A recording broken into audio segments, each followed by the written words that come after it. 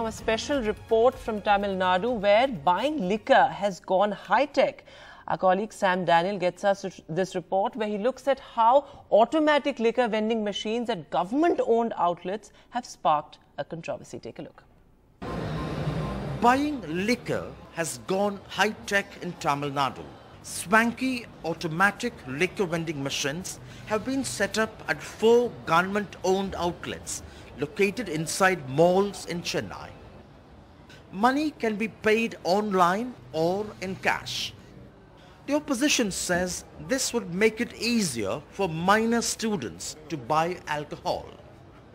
How these vending machines will validate the age, because liquor is supposed to be for people above 18 years of age. Looking at newer avenues for selling liquor to increase the revenue is not good for the state, it's not good for the people. The state government insists vending machines would be physically monitored by salespersons to avoid sale to minors. Plus, the system eliminates overcharging by salespersons. Authorities say this liquor vending machine will be under the direct supervision of the salespersons.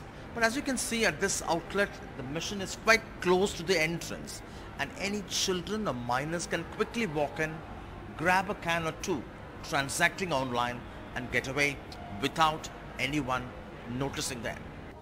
Last year, the Tamil Nadu government earned 44,000 crore from liquor sale.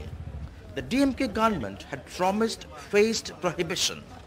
The ruling DMK says 96 liquor shops have already been shut and 500 more are likely to be closed soon.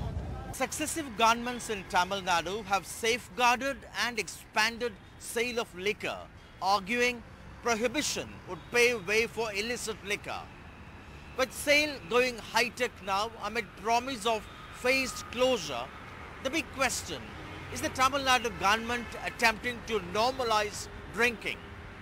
In Chennai with Suresh, Sam Daniel, NDTV.